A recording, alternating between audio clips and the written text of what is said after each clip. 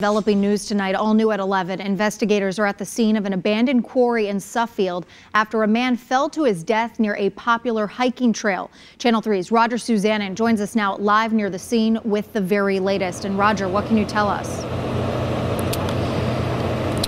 Well, Aaron, you know, people are not allowed to hike in the area immediately behind me because police say it is simply too dangerous. In fact, you can see that there are no trespassing signs clearly posted here.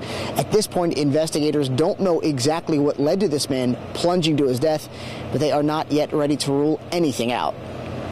Emergency responders from Suffield and Granby rushed to an abandoned quarry near the Metacomet Trail after an eyewitness called 911 just before 7 with horrifying information. The passerby heard a yell and saw this person falling. Investigators used off-road vehicles to find the victim, but sadly he was already gone by the time they reached his body in a wooded area. Police alerted a Lifestar helicopter crew to turn around. At this time, we don't know if this was a fall, an accidental fall, if this was an intentional act, or anything else. So that remains under investigation.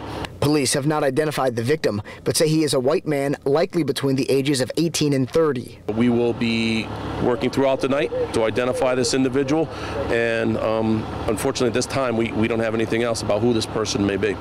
The quarry is located near the Granby-Suffield line, and it's illegal to hike in the area. But sadly, Suffield Police Captain Christopher McKee says even though no trespassing signs are clearly posted in the area, people do it all the time. He hopes this can serve as a somber wake-up call. We don't want to have any tragedies like what's happened tonight. And police believe the eyewitness was also trespassing, but they do not believe he was with the victim. In fact, they believe that the man who died was likely by himself before he fell, but again, that is part of this investigation.